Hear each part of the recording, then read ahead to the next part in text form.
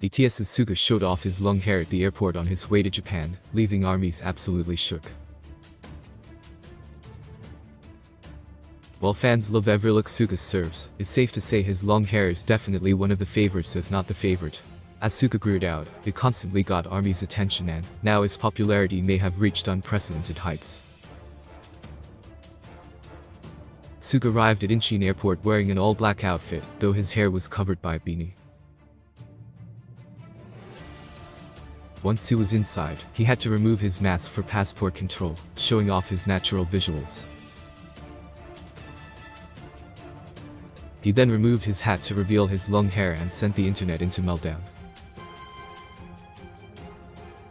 Now, armies are on a hilarious mission to keep him from cutting his hair. Of course, armies can be blamed. This look is definitely one for the history books, so hopefully, it will be here to stay. Check out more of BTS serving looks and long hair right here.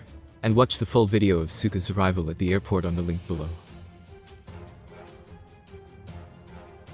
BTS's Jimin showcases his unreal visuals and toned physique with his sexy AFME, myself, and Jimin ID.